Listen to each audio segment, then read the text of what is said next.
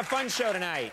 But I got to mention this. Before we go any further, I have to say something. Let's face it, folks, there's a lot of anger in America today. Between the war and the uncertain economy and this very divisive presidential election, tempers are really running high right now.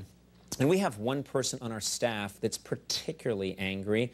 One of our show's graphic designers, Pierre Bernard. There he is right there. Pierre, that's him in his living room. Anyway, Pierre says he knows how America feels, and he's ready to articulate our anger for all of us. And he thought he might as well be comfortable while he does it. So here he is now in a little segment we like to call Pierre Bernard's Recliner of Rage. Pierre Bernard, Recliner of Rage! Well, hey there, Pierre. It's nice to see you. Are you comfortable and angry? Comfortable and furious, Conan.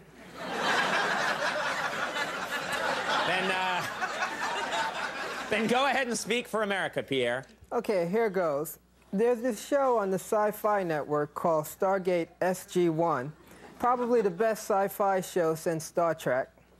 In every episode, the Stargate team, led by Colonel Jack O'Neill, goes through the Stargate on another adventure, killing ghouls and saving the Earth from aliens. But there's this one character that I find extremely annoying, Dr. Daniel Jackson, played by actor Michael Shanks. He always slows down the action by trying to understand the different alien cultures they encounter, even those aliens who are trying to kill them. In season 5, I thought they finally fixed the show by killing off this guy. Without him, there was way more action and special effects. But then in season 7, they brought him back from the dead like Spock. Since then, the action is okay, but when this guy gets on screen, once again, it's the usual talking and getting to know you nonsense. Bottom line, America, Stargate SG-1 is way better without Dr. Daniel Jackson.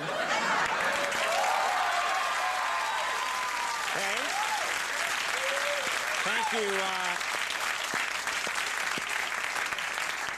Thank you very much, Pierre. I think there are 6 people out there who know exactly what you're talking about.